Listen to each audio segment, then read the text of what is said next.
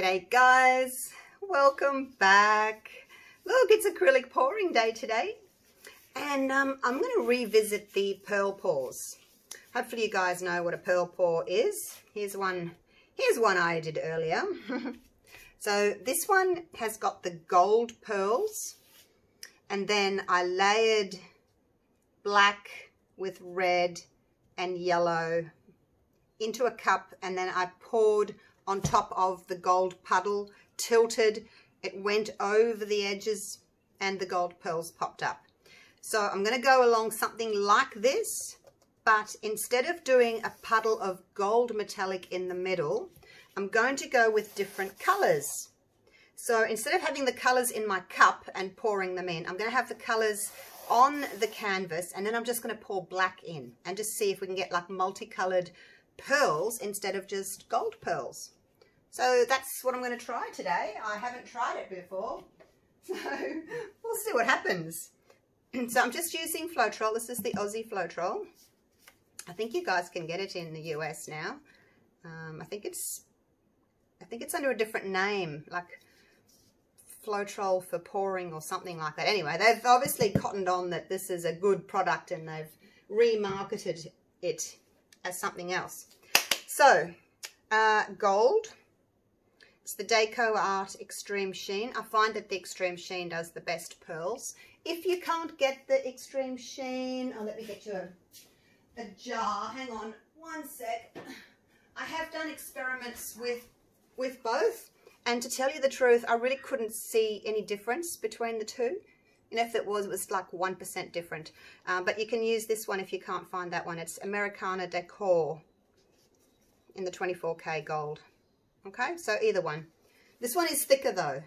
So the recipe I'm using today for this one is 30 grams of Extreme Sheen, which is 1 ounce, to 30 grams of Floetrol, 1 ounce. Okay, so that's that. If you're going to do that, you probably have to maybe double the Floetrol, because that's much thicker. So we've got the gold. We have the purple, which is amethyst, mixed up the same way, 50-50. I don't know that I need quite all this colour, because normally I would just do one blob of gold and then pour into it. So I might get 2 pours out of it. I might not use all that because I don't think it's going to be, I think it's going to be way too much. And this one is the aquamarine. And then the pink one is pink tourmaline. There you go. Not sure what tourmaline is, but anyway. Right, so no silicone oil in these. Let's just get started. I'll tell you about the black in a minute. So yeah, because normally, like I said, I would only use, say, you know, that size puddle of gold, because I really want to stretch it, because if you've got too much paint, the pearls can't get through, so less is more. So yeah, I'm not sure if it's going to work, but anyway. And then let's do a little bit of purple. I'm going to kind of mix the colours a little bit. A little bit of the teal colour. A little bit of the pink. The circles are getting bigger as I go though, so let's do some more gold. There we go. Maybe a little bit more of this one. Oh, but now I need more purple as well, because everyone else has got 2 and the purple's only got 1. See, the colours on the outside are going to be the ones that get flipped over the most. They're going to get tilted off. So I kind of think I need 2 layers. Let's just move these out of the way. So you've got enough to do another pour there, hopefully. Now my black. It is 120 grams of Floetrol, 4 ounces. 120 grams of Artist Loft Flow Acrylic black, which is 4 ounces, so equal parts Artist Flow to Floetrol. And then I added 20 grams of water, which is just under 1 ounce. Leaves a little bit of a mound. I guess that would be the consistency I would use for an acrylic pour, like a flip cup pour. Right, where will we put you? Put you there. Okay. Oh, here we go. I'm nervous, you guys. Let me see if we're still taping. It's been so long since I've done one of these pours. All right, so I'm just going to pour into the middle. I want the colours all to churn and mix. So here we go. Doesn't need to be a ring pour or anything because I've got no colours in here. Just a straight pour into the middle.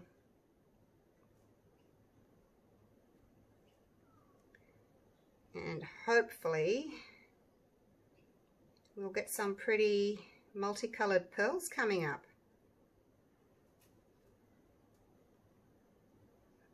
Go away, fly. All right, that's it. Now I'm just going to torch to get rid of some of these bubbles on top. There's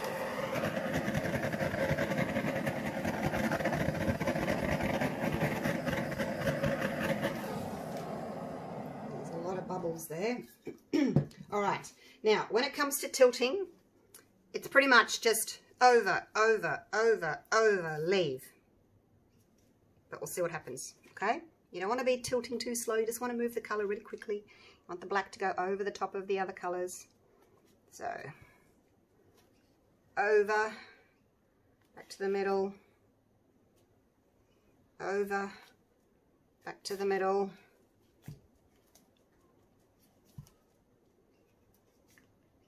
over, back to the middle. You have to make sure you got enough paint to cover the surface,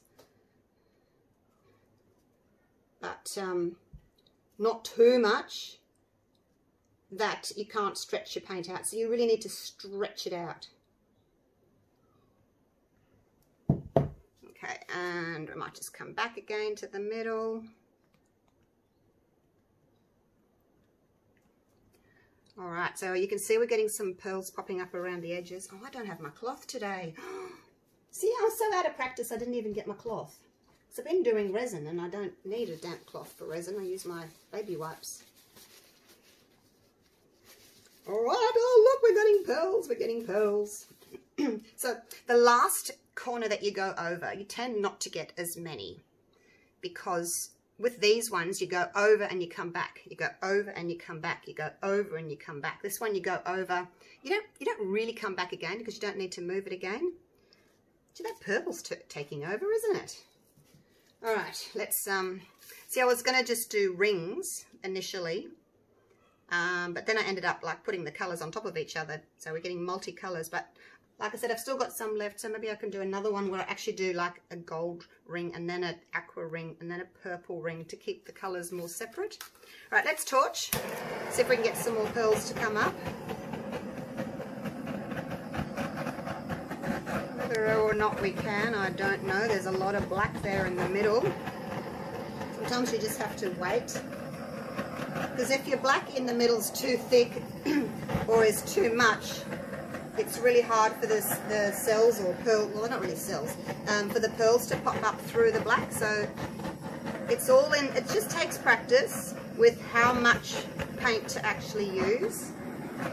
And the consistency to use. But if you've got my products and you use my products, but if you've got the same products I'm using and you use my recipe, hopefully you'll get the same results.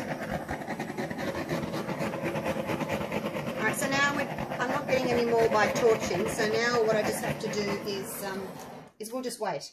I'll put my camera on pause and I'll come back to you in about, oh, maybe 15 minutes, 20 minutes. We'll just see what happens. And see if we can get any more to pop up. There's a lot of, like these little ones here, they'll pop up and they'll grow a little bit, but I don't know if I'm going to get any more in the middle there. Hope so, but I don't know. My black might have been a little bit thick. No, I don't think so, because see how the cells here on the edges, see they're going a little bit wobbly. If your mix is too thin, you know, they tend to go a little bit wobbly rather than stay nice and round. But then also they pop up and you tilt them, so then you're moving their shape as well. So yeah, like I said, it's just practice. So I'll come back to you in about however long it takes for more to pop up, if any more pop up, and we'll see you soon. Hey guys, it's only been about 10 minutes. I don't think anything else is going to happen. Looks as if my purple may have been a little bit thinner than the other colours. See how it's really taken over?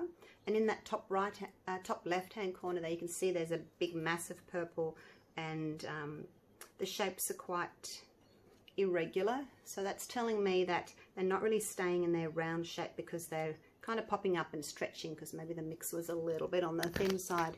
So I've added a little bit more purple to my leftover paints, because I can go again, because I've still got some paint mixed up. I just have to make up some more black.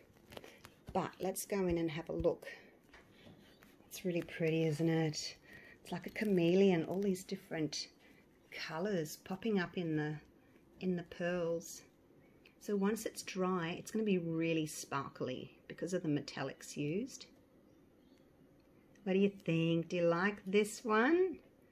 I don't even think I can pick up the shine. It's a bit difficult to do it. So we've got a big black section in the middle, which it's a bit of a shame, but maybe I used a little bit too much black. That's okay. I actually like them to have some negative space. So you always do get that black section in the middle, but yeah, it just depends on how much black you put in. Maybe I can get away with a little bit less black. But you can see I really had to stretch it over that last corner. So if you don't have enough black, you end up having to really overstretch everything. So there we go. I really like it. Rainbow pearls, really pretty. Let me know what you think in the comments below. And yeah, I'll do another one. Not today, because I want to get on and do some resin now. I'll move this out of the way and do some resin, but I will do another one shortly. Oh, there's my reflection of my stand. There's my ring light. Oh my gosh. All right, there we go. Thanks for watching, everybody. I'll see you real soon for the next video. Take care. Love you all. Bye for now.